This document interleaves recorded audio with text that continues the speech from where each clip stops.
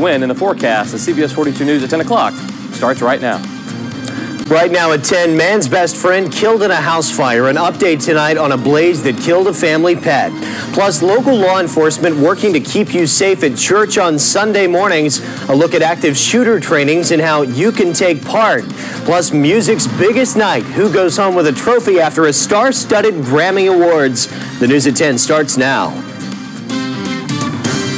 Live from CBS 42 News with local coverage you can count on. Here's what's happening right now. And good Sunday evening. This Sunday, an active shooter training in churches as law enforcement want to ensure that people stay safe on Sunday mornings to come. Good evening. Thanks for joining us. I'm Jack Royer. That training happening today in Etowah County, where churchgoers are getting training on what to do if the unimaginable happens. CBS 42's Matt Fernandez saw it firsthand today. Matt, practice always makes perfect, right?